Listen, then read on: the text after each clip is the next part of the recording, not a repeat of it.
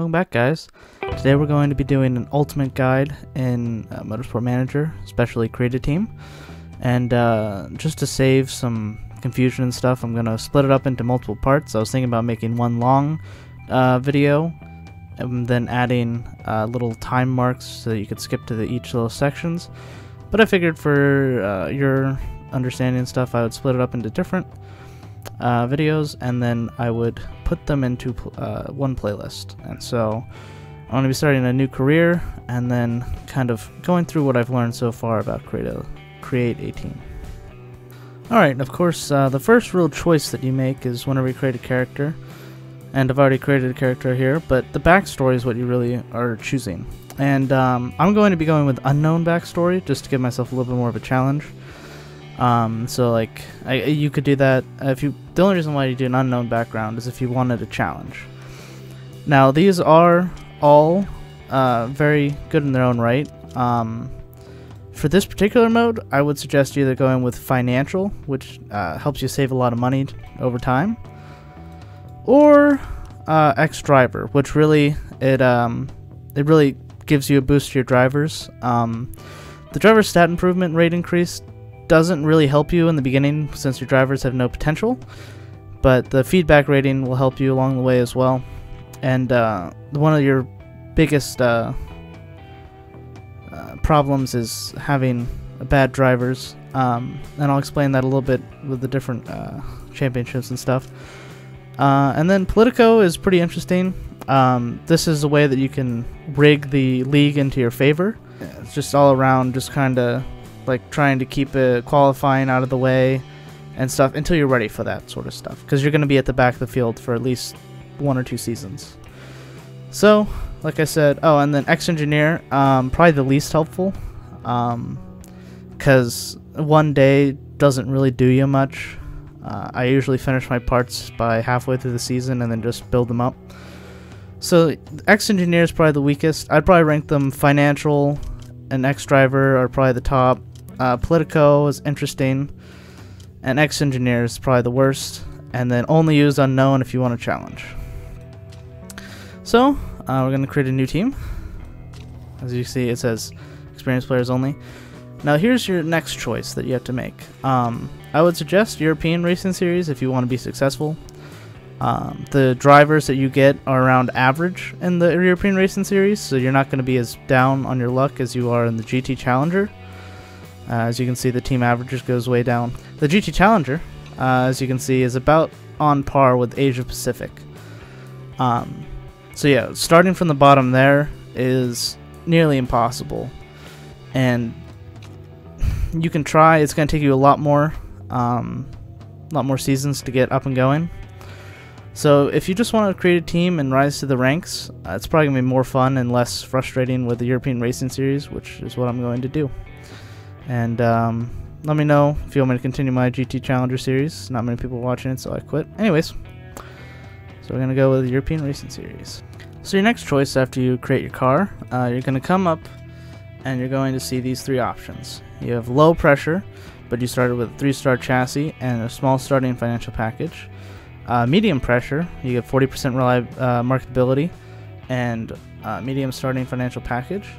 Or you go Golden Tiger, you got high pressure, a pre-built test track, and a large starting financial package. Now these all, as this is more up to how you want to play the game as well. With a 3-star chassis in your first season, it really helps if you want to compete the first season. And the medium is probably your best chance of surviving, because one of the hardest things to overcome in this series, the Create a Team Challenge, is the amount of money that you have. You start out with a lot, but every single race you lose about $1 million. So you're going to want to get your team marketability up and get those sponsors to even out, if not gain money every race. And finally, the Golden Tiger, what this is going to do is it's going to set you up for HQ building. And you're going to be able to invest a lot into your HQ because you're going to have a lot of money. And this is more of a slow building one, even though it says high pressure. So you'll have to perform still, you have to meet goals. But this is a way to get a head start and maybe slowly build your team But once you build up your base, it gets a lot easier after that. So I think the strongest of these for long term, as far as what I prefer, I'm going to say the team marketability is probably your best bet, because you need to get those sponsor offers in there so that you have the capital or the sustainable capital to invest in your team for the future. So I'm going to select the medium pressure for this playthrough. So now that you created your team, you're going to be starting out, and of course you got your unread messages. They're just telling you about the team and all that. Target. For the low thing with a 3-star chassis, the low pressure, I would suggest going with 8th. I actually did a first season and I ended up in 4th. So it's very, very possible to compete in the first season with a low pressure package. But that's I'll tell you some tips and tricks on how to do that in the next video or the video after that. And then for the large financial package, I would suggest aiming for 10th. Just so that you don't have to worry about performing in the first season. You can just build up your HQ and you can just get on with that and not worry about racing in the first season. But for this, we're nice in the middle. I think I can pull off 8th in this racing, so I'm going to go ahead with 8th.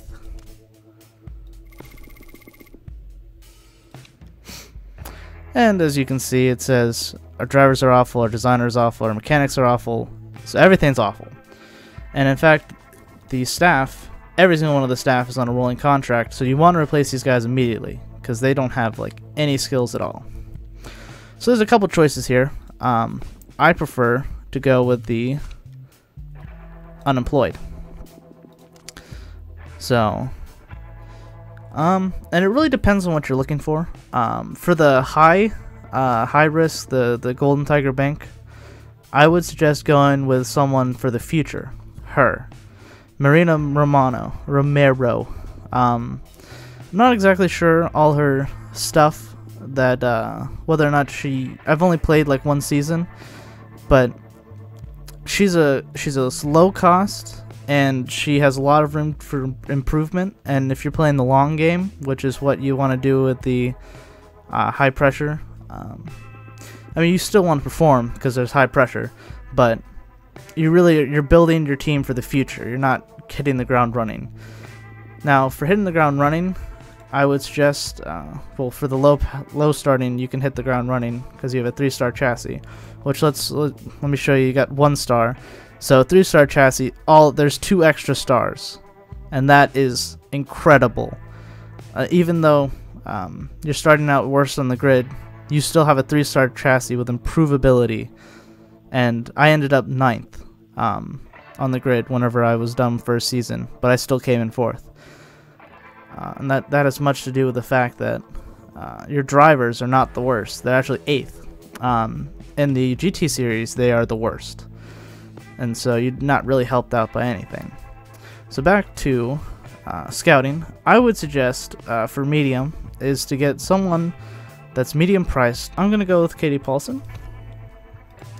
And her wages aren't too ridiculous. And whenever they're fairly important, very important is about 1 or 2 clicks, and then they'll be happy from the top. Fairly, I think it's around 2 more clicks or so, but I'm going to go 1 more click just so that we'll come back to her. I'll give her a contract. And you prefer a signing on fee, so we'll give her about 1 under half. Let's see if she takes that. Of course, she only has 1 patience, so we'll only have 1 more chance after this. In fact, I'll put it up to half. And bonus size isn't very important. This is very important because whenever you're talking about bonus sizes, that means it almost discourages you from doing well. I don't like giving my people bonus sizes. And if I do, I always put it down to first, so that it's the least likely for them to get extra money. But it basically discourages you from doing well, because if you get first, then you have to pay all this extra money out, and you'll get less money if you, say, placed in second, depending on your sponsors. So we're going to send that off to her. And now for staff, for the mechanics. There's a couple ways that you can go about this. I again go off of the unemployed. They're usually the cheapest to get and most willing to join your team. And I like Gary Watson. I don't know why, but he's nice and cheap. I believe 29,000 is what he likes, but I always go one under because if I don't give him what he wants, or if I give him what he wants, then he's gonna ask for more. So I go down one, and he wants a nice signing on fee.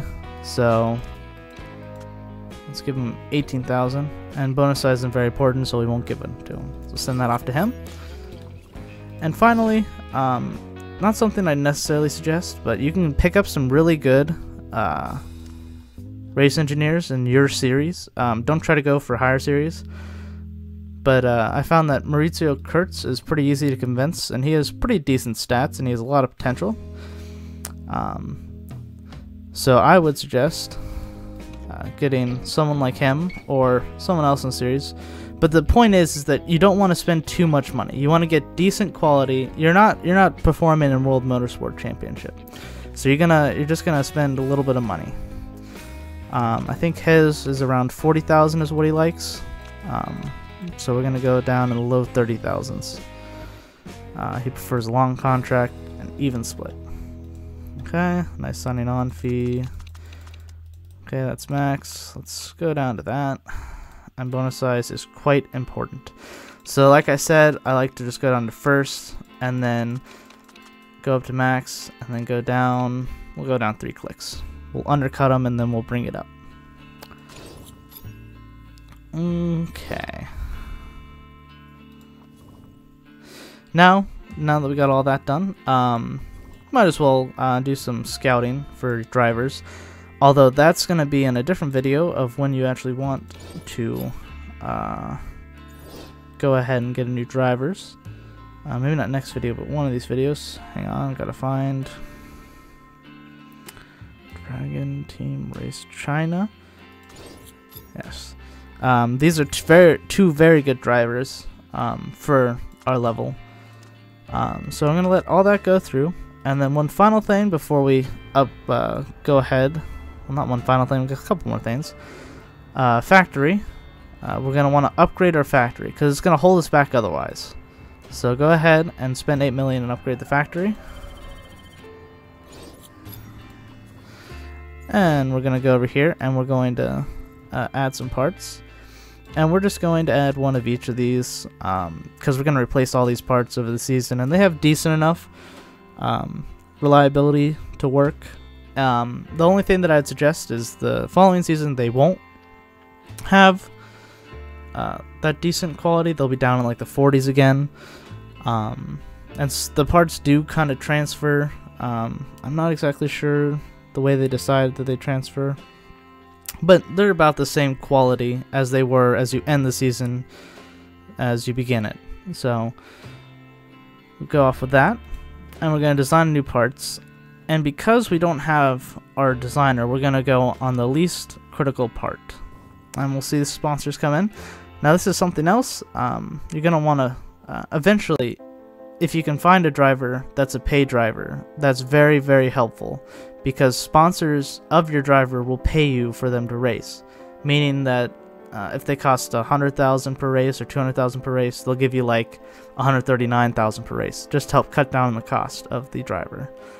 So it is nice to find those. It's hard to find them. You have to scout a lot of drivers. I know that John Stuntier is a pay driver, but she is too high up, and a lot of the unemployed drivers are not pay drivers. So until you find a pay driver willing to join your team, don't really worry about that. But definitely try to increase your marketability, because as you can see, we have level 2 sponsor appeal.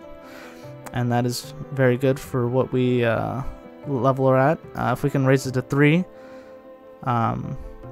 then we will be able to bring down this income/cost per race. Anyway, so we're going to go ahead and we're going to advance to CEO's contract. Okay, and the brakes are finished. So we'll pretend to fit the parts, but we won't. And you're going to immediately want to throw these brakes onto performance and reliability improvement. We're going to put it, yeah, we're going to put it all the reliability, bring those up to snuff so that so they'll be ready for the race. And we're immediately going to build a new part. We're going to build another set of brakes. Again, you're going to want to go with the most potential with the least risk. So that'll be that. And we're going to go ahead and build that part. And until you get a good income coming in, you're going to want to build 2 of each part, 1 average and 1 good, and then distribute them to your drivers as you see fit, just to keep the cost down. And you need to keep your cars improving. So that's your first thing, is just build 2 of each part, 1 good and 1 average. We're going to go ahead and continue and see those contracts rolling. Now, one thing with interviews, some people prefer not to do any interview. They're kind of, they can just be a morale, decrease to morale to your people. There's some of them don't have any good answers.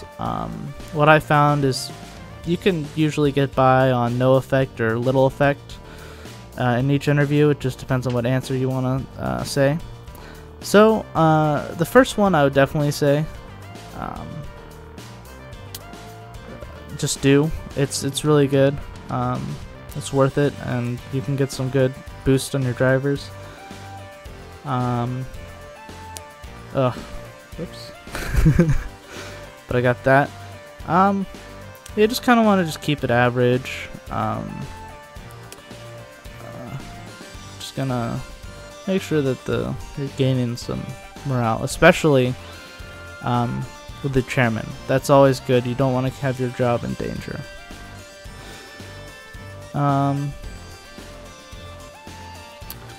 Yeah, this one. Okay, that didn't affect you. Thanks, preacher. Anyways, so yeah, that's my thoughts on interviews. I'm more of like create a character and then play out that character, and not so much focus on pure what to do right. It depends on the scenario and stuff. So if you want to go all, I want to be 100% good on this and not, mess anything up, then you might want to skip some interviews. But generally, you can do them without much effect. Our first contract renegotiation came in, Maurizio Kurtz, and he was insulted by this, and he was okay with these. We'll go ahead and mark that up 1, and we'll go down. We'll go up 2 clicks. Let's see if he'll take that. He has a lot of patience, so we can risk doing a lot of renegotiation with him. And we got a sponsor offer. Now, what you want to do here is you really want to wait for more offers, especially since we have 35% marketability. And the reason why you want to do that is because there's 3 offers, and sometimes the first offer isn't the best offer. So once you get 3 offers in one slot, go ahead and choose your best offer. And we'll get more into that once we get some more offers.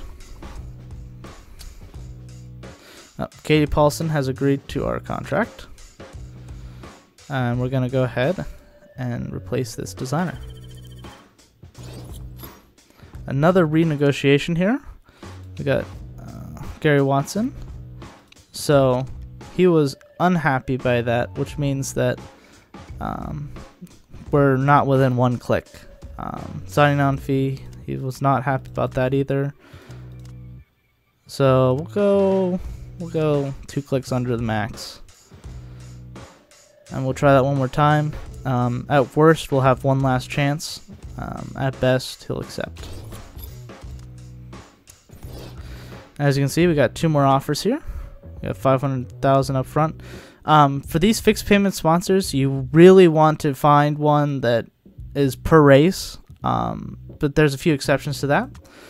And for these, you want upfront payments for target positions that are really low that you're not going to be able to get. So just look out for those, and I'll show you what I mean if we get those offers. Alright, our brakes are done. So now that we have our real person that we're going to be going with for at least a few seasons here, we're going to go ahead and we're going to, actually first let's go ahead and check the brakes, see if there's anything different. And it doesn't look like there's anything different. So these don't change. I think it's kind of just the luck of the draw. It might change per season per car. Probably, yeah, it changes per season per car. Because it's based off of your improvability and such. So we're going to go ahead and build a gearbox. Acceleration plus 20. And we're going to go ahead and build that. And it won't be ready in time for the race, but that's okay. Let's see here. Oh, we got 3 offers here. So now you want to consider a few things. How much is this per race that we're getting? 10 races, 1 million up front. That's the same as 100,000 per race. 8 races, 500,000 up front. That's definitely less than that. Let's just say that. And for this, it's 450,000 up front and 85,000 per race, which we have to think of this in per race logic here. So in 4 races, this will only have gotten us 400,000. And we don't really need upfront payments right now. Even though this is a 2-star, this is the much better deal, because right here we already made more in 4 races than this one would have. So we're going to go ahead with this, and plus it's a short length, and so even though it's 1 star, this sponsor will go away quickly, and hopefully we'll get a better offer next time.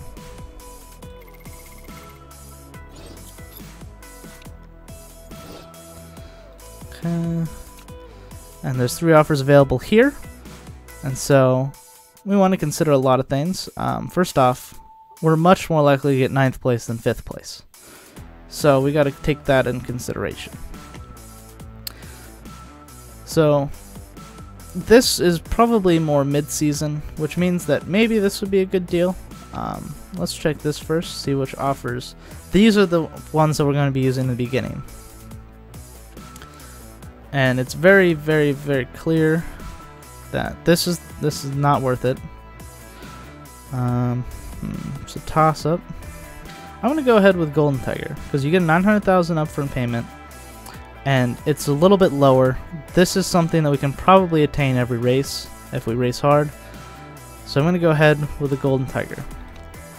This is probably the one that we're going to be choosing every time. Now this one, we probably want just the upfront payment. We might get this near the end of the season, but we're planning. I'm not a risk taker typically, so we're just gonna go ahead and take the upfront payment. I'll probably regret it, but it's a little bit shorter than this, so we should be able to switch offers near the end of the season. Whenever we're actually at that level of performance.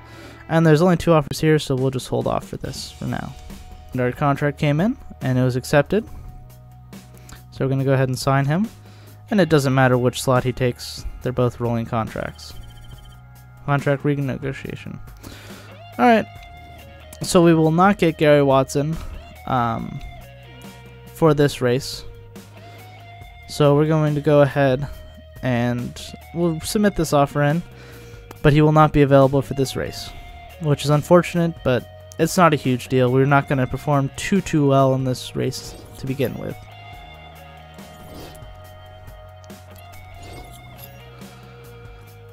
And that brings us to our first race. And I'll get... it doesn't really matter which race I go ahead and explain, but that will be next episode. Strategies for races and such. So if you like this video, leave a like, and be sure to check out the next video. It should be coming up in a few. Hopefully it's out tomorrow. I'm planning on releasing one of these every day. I'm hopefully going to edit these all together and then release them one by one. Yeah, stick around and let me know if I missed anything, if I'm said something wrong. I'm willing to correct some videos. And yeah, thanks for watching.